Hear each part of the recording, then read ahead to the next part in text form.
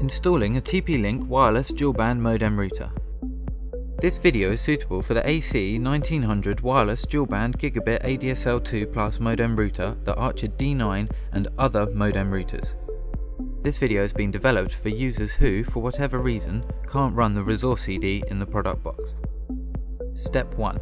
Plug the enclosed splitter into your phone socket, then connect one end of the supply cable to the modem port on the splitter and connect the other end to the ADSL port on the router. If you're using a landline phone, please connect the phone cable to the other port on the splitter and then connect the other end to your phone.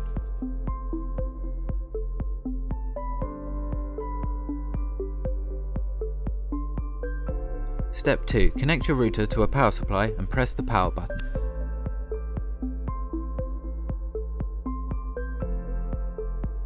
The LED lights will turn blue when your hardware is correctly set up.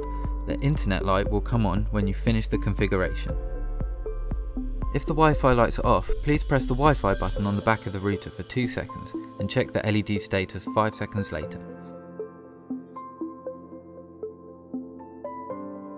You can set up the router via either a wired or wireless connection. To connect wirelessly, click the wireless network icon on your desktop. Select either TP-Link _2.4 GHz or TP-Link _5 GHz, then click Connect. If neither of these networks appear, click the refresh button. When prompted, enter the network security key printed on the back of the router. Press Next. Then you can configure the router via a web browser. If you cannot connect the router to your computer wirelessly, you can connect via a cable. Simply connect the router to your desktop or laptop via an Ethernet cable.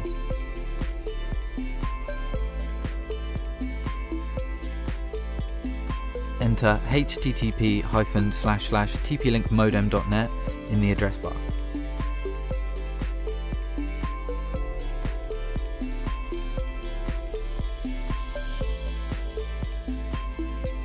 Type in admin for both the username and password and click OK.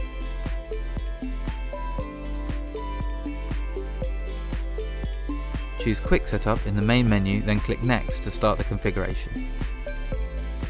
Select your region and time zone from the drop-down list and then click Next. Select Auto Detect and click Next to continue. Enter the username and password provided by your internet service provider and click Next to continue.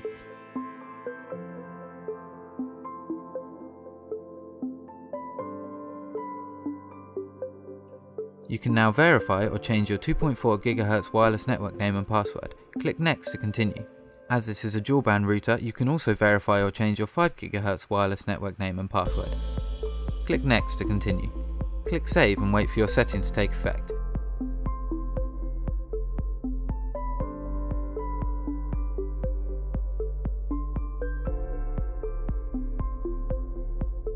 Click Finish to complete the setup.